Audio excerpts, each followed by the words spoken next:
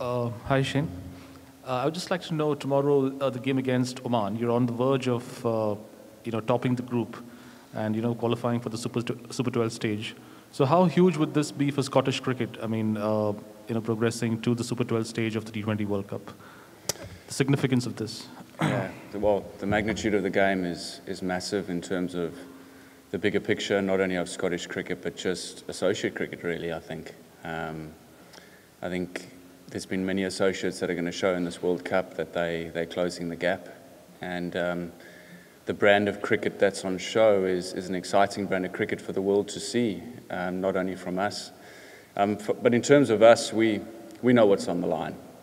All the players know what's on the line. We've prepared for it, we've spoken about it, and if there's any team that understands that there's a must-win game, it's probably going to be a team like Scotland that often goes into competitions knowing that every game is a must-win game. We spoke about topping the group. That was certainly a goal and something we wanted to achieve before we arrived here. We spoke about it, we've planned for it, and it wouldn't surprise me if we did do that, because the mindset is there and the belief is there amongst the group and the unit. So it's huge in terms of Scottish cricket. It has the ability to inspire a nation and to be the first Scottish team to go and create history and do something that we've never done before is certainly on the back of every player and support staff's mind, I'm pretty sure. So, to leave a legacy of being the first Scottish team to do that is certainly a motivation of ours. And to inspire all those young cricketers, not only in Scotland but around the world, to take up the game and play a brand of cricket that Scotland plays is ultimately the goal we want to be achieving. Right. And coming into the tournament, I think what was the kind of preparation that went into into a tournament like this? And obviously playing against a team like Bangladesh, which is a far more experienced and established outfit. Did you actually see a win like that coming your way? Was there a great deal of self-belief in the team that this could be done, and you could be in a stage like this where you could top the group? Was there that sort of thinking in the squad? Yeah, the thinking has been there even before I arrived with this unit. There was a belief that we could beat full member nations. It's happened previously where the team has beaten the likes of England and Sri Lanka and Bangladesh on a previous occasion. You obviously need the opportunities to do that. You need the platform to deliver those performances, which we have on this stage. In terms of preparation, it certainly wasn't the last 6 months. It's been probably the last 18 to 24 months that we've been speaking about it and planning. And what the pandemic gave us as a unit was the opportunity to go away and work on various skills and tactics that we knew that would be required in this World Cup. Previously, it was going to be in India, so you start thinking about what the conditions might be like in India. And then when it shifts over to the UAE, you then have an opportunity to be really confident, because this is conditions that we've faced in recent times, and we've been very successful over here. So that did add to the motivation and to the thinking. But in terms of preparation, the lads have worked non-stop for 18 months, whether that be at home, sitting at home waiting for this pandemic to go past, focusing on the things they can really control during that time, working on the mentality of getting into big tournaments and having to win every single game. So we've had really good preparation in Scotland, even though there probably was a frustration that there was no cricket for a long period of time. So when cricket does come, it's one of those where you've got to really respect it and appreciate it and go out and once again send a message to the rest of the world that we've got some really good players within this group. We've got a unit that can go out and do special things, and it's something that we truly believe we can still achieve in this tournament. Okay. Thank you so much.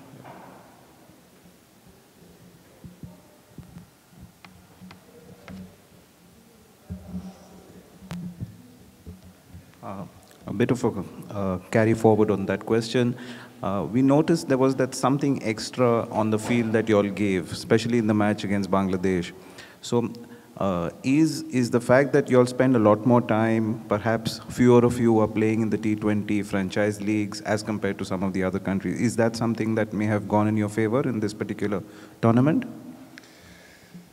I think it's always important that players get the opportunity to play in various competitions and test themselves, not only against the world's best players, but get involved in different systems, experience different coaches, different styles of playing, different conditions. I think it's really important that we keep pushing players to go out and do that. And the world of cricket now offers the opportunity for many different competitions for players to go out and do that. We've had a few players that have been involved in various competitions, not a lot within the last 24 months. A few obvious reasons through to the pandemic and everything else. But I'm always a fan of the players going out and experiencing different environments. We do spend a lot of time together in Scotland. The team is as close as they are. It's not surprising to know that they get on really well. It's because we spend a lot of time together and they enjoy each other's company. And the biggest thing is they actually enjoy each other's successes. That's probably the highlight for me of what's happened in this competition. You can see a real togetherness and a belief, and that stems from not only training and the environment and the behaviours, but also the culture that we've tried to breed within Scottish cricket. And I've no doubt that our younger generation will be looking at that and they want to achieve even more than what this group has achieved. And that's a legacy we want to leave, not only in this tournament, but moving forward. And how much do you benefit from UK cricket and their league, the English league basically? Yeah, we have a few players that play in the county setup. We have a few of our younger players that also are involved in the setup. And we really do value that time that the players get to spend within those counties. It does mean that they get to play a lot of cricket, which is really important. One of the things we are striving for in Scotland is to be able to give the players more cricket, more quality cricket, keep building our domestic structures and our youth pathways, and make sure that they are as competitive and challenging as they can be, so that the next crop of Scottish cricketer coming through can not only get onto the world stage and compete, but actually perform at their best. That's the ultimate plan. So we do have a few that are involved in the counties. Brad Wills at Hampshire, Josh Davies at Somerset, and that's just to name a couple that play pretty regularly for their counties. Would we like more? Absolutely. Would we like to keep developing our own domestic structures so we don't have to rely on the counties? Absolutely. But I think there's a fine balance when it comes to that. Again, this is something I asked earlier to the PNG captain, but Oman and Scotland and PNG have basically risen through the ranks together. What are your comments on Oman cricket and its facilities over here? Well, you only need to look around and see the fantastic atmosphere and the drone images of what's been created here in Oman. I think it's absolutely magnificent for Omani cricket, and what they've created and developed here within a very short space of time is absolutely fantastic for the game. The Oman team has, for a very prolonged period of time now, played good cricket. Whenever we come up against them, it's competitive games and they are hard-fought matches. It's never over until the final ball against them. They fight hard all the way through. They're a very competitive bunch, and I have no doubt that tomorrow is going to be no different. PNG the same. They're a group that's been together for a long period of time. They've had a particularly tough trip. They've lost loved ones during this period, and for them still to be together and fighting the way that they did yesterday against us is fantastic to see. And they're just a great bunch of lads who should be very proud of themselves. Their spirit is really there to be admired. Their fielding and the way they go about their business is fantastic. So we have huge respect for those teams, huge admiration for what they've achieved. But when we get on the park tomorrow, it's going to be a huge battle that we're looking forward to. So looking ahead beyond tomorrow itself, now that it's quite probable that you'll make it to the next round, any preferences which group you would like to be with? Well, you say it's probable. Well, we know we need to win tomorrow. That's for sure. And even coming into this tournament, we wanted to win 3 games, as I mentioned previously. I've been very reluctant to look too far ahead. I'm really trying to urge the unit and the squad to remain very much within the present. All we can focus on right now is recovering and resting up today and making sure that we bring our best performance tomorrow. We know we're going to probably need to bring our best performance tomorrow against the Oman team, who had a tough game against Bangladesh last night, and they probably had several opportunities to win that match. So we know they're dangerous, and all we can do is focus on tomorrow's performance. And if we stick to our processes, our routines, and keep winning those big moments, which we've done so far in this tournament, then we know we can progress. And whichever group you get, I don't think people can be too worried about that right now. We'll worry about that when we get there. Hi, Shane. I just want to understand, you mentioned the closing the gap from the associate members to the full members. How much do you think the EU performances are representing not only Scotland, but the growth of associate cricket? I get quite a few messages from other coaches from associate nations, and we're a very tight-knit unit, the associates. That doesn't mean it's us v them. It's just very much a network of teams that are looking to progress their game within their own countries. We're very supportive of all those teams, but when we come up against one another, they're huge battles, and more often than not, they go down to the last over and the last ball because of the nature of those battles and the competitiveness. Is it a level playing field? It certainly isn't. You've got to work on shoestring budgets. Resources are very limited. Facilities are challenging at times. But, my job as a coach is to make sure that we go over and beyond and reach targets that we might have never been able to reach previously, or reach, various things that maybe players thought they couldn't reach. So that's our job as coaches, never mind the fact that the resources and stuff is limited. The guys that paid far more than I do to make those decisions and make sure that the game is spread around the world, which is ultimately the goal of the ICC. And we're just fortunate that we're in a position now where we can be in a competition like this, experience the pressure, experience the rugged nature of competition sport, and be able to show the rest of the world what we're about. And I'm sure the other associate nations are doing that too. Today's going to be some interesting battles in that other group, I have no doubt. And we're very supportive of them, but very competitive when we get into battle. Great. Any further questions from here? Just one from me before we move to Zoom. How's the reaction been back at home within the Scottish cricketing community and outside of it? Yeah, the support has been nothing short of incredible. The messages you get from people you maybe haven't heard from in years, is wonderful. It's amazing the ability sport has to pull a nation together and be able to allow people to dream. Something I mentioned to this group is we're allowed to dream, we're allowed to go out and do unrealistic things.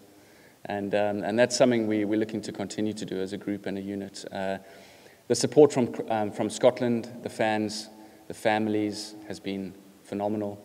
And not just Scotland, people from all around the world. So I have no doubt that we would have picked up a few more fans during this time, and long may that continue. And ultimately, it's about that next generation, that young person who, boy or girl, who wants to put on a Scotland shirt and play for Scotland. Great, thank you. If we now move over to Zoom, Rory, please unmute yourself and ask your question. Hi, Shane. Thanks. Just a question on Kyle, really. He hasn't quite fired yet with the bat, but I just wonder if you could tell us a bit, really, about what he means to Scottish cricket as a front man and a leader. Obviously, very, very experienced, and he's. I guess nothing would make him prouder than to come to the party in this big game with so much on the line.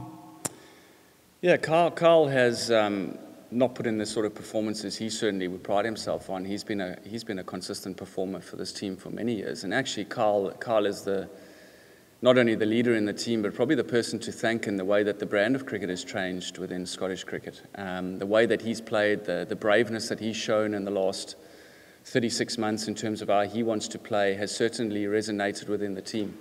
I have no doubt that Kyle is only one day away or one performance away from really nailing his form. I've never seen a batter hit the ball so well in the nets in all my life. He's in the form of his life in terms of the nets. He's just got to take that out into the match. And what Kyle brings is not only performances within the team, but as a leader, he's an inspiring leader. He's a sense of calm, and I know tactically within the last two games he's got a lot right, and you can certainly see that the players are following him, and they believe in what he wants to do within this team. I have an incredible relationship with him. He's a fantastic human being, and I can't think of anyone else that deserves success more than him. Thank you. Chris, please ask your question. Yeah, I was going to ask about Kyle again, but Rory covered that, so I'll go to a different tack. Shane, you're standing on the edge of history in terms of Scottish cricket here. There's not overconfidence, but how satisfying has it been? You talked about that kind of, it's not just 6 months, but this journey since you came in to knit the belief of these disparate cricketers together that they can represent Scotland at the very top level.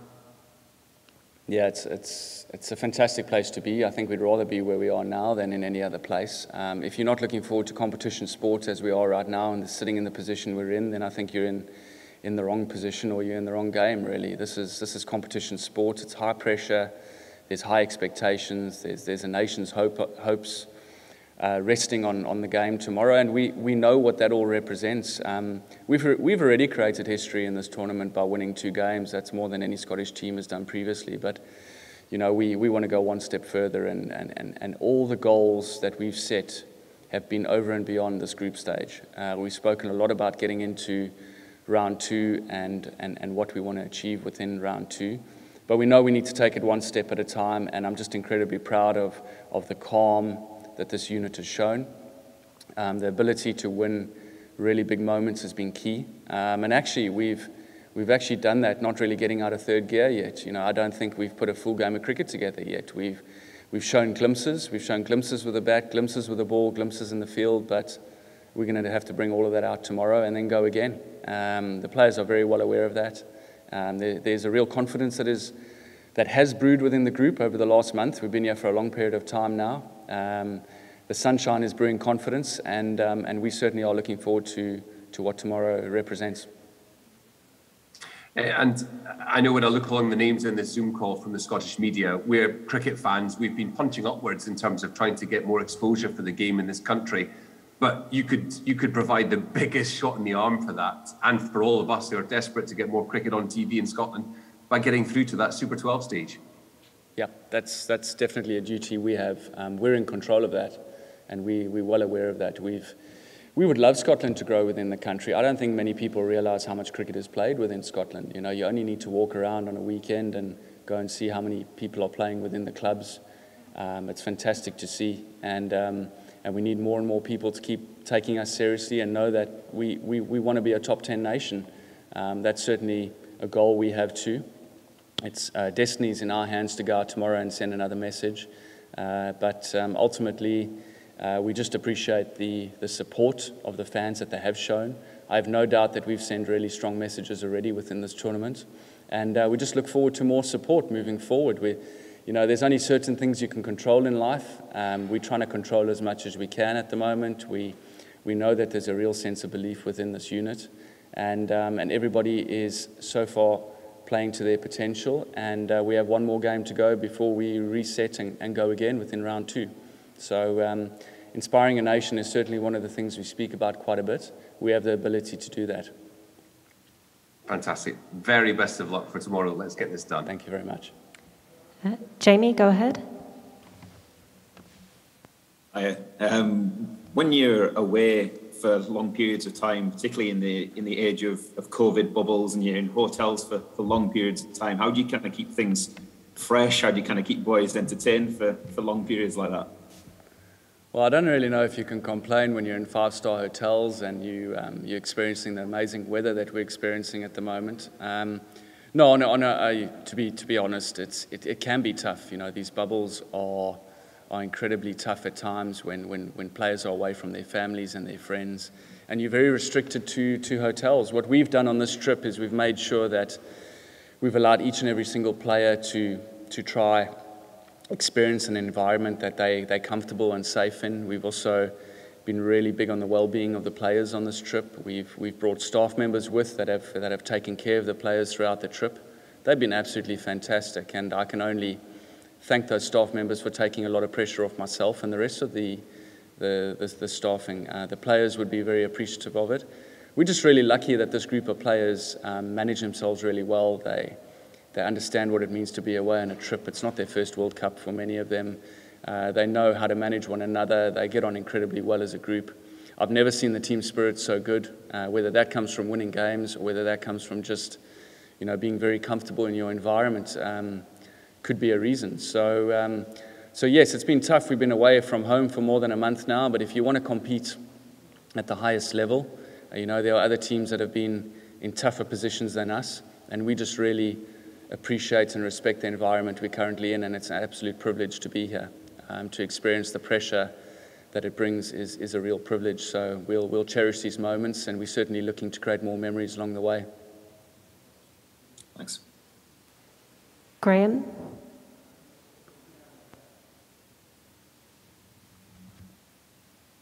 Hi Shane, you okay? Hey Graham. You kind of touched on earlier about the kind of the bigger picture. How far away do you think Scotland is from becoming a full member? Because it's been a goal for a few years now. Yeah, in many ways, the goalposts are not really there for us to make that decision. I really feel that comes at a time when you've earned it, and I have no doubt that this team is there or very near to doing that. You know, full membership is just a tag, really. It doesn't define a mindset or a behaviour within your team. Professionalism is an attitude, and we know that whether full membership comes or not, we'll continue to keep striving to get better every single day. We will continue to try grow the network of Scottish cricket, and we'll make sure that we leave it in a better place than we found it, that's for sure. Full membership would be great just to grow the systems and really put resources into the required fields that they needed. And that's all it is, really. But again, that sort of destiny is within our hands. You can only control what you can, and by doing what we've done in this tournament so far, it's a platform for us to show people out there why we are ready for it. And we have no doubt that if it came our way, we would really reap the rewards from that. So it's something you can't think about too much. Quite often these decisions are made you know, at various times, but destiny is in our hands to be able to achieve it. So we know that, and when it comes, we'll be ready for it. Thank you. And finally, Gary. Thank you. Just a brief one. An update on Safian Sharif. Was he injured yesterday? Or? Yes, Safian unfortunately had a tight groin. We made the tough decision to leave him out and rest him. I just really respect the honesty from the player, and know that you know, there's the bigger picture that was taken into consideration. With that also being said, we were 100% confident that Ali Evans could come in and matched up pretty well against PNG. He's been in fantastic form for a long period of time now, and really unlucky to be missing out in this really quality bowling attack we have at the moment. So it was an opportunity for Ali to come in. He did a great job, got a really important wicket yesterday, and Saf will sit up. He sat on the sides yesterday, but we'll still make the decision as to what we do against Oman. So we're confident that all 15 players can come into this playing 11 and not only play, but you know, make an impact and be the man of the match. We speak about that quite often, and the 4 guys that are missing out right now, although it's incredibly frustrating for them, I have no doubt they also understand the bigger picture. So Saf was just one of those that we were just used a bit of precaution yesterday, but he will be ready to go and fit to play against Oman.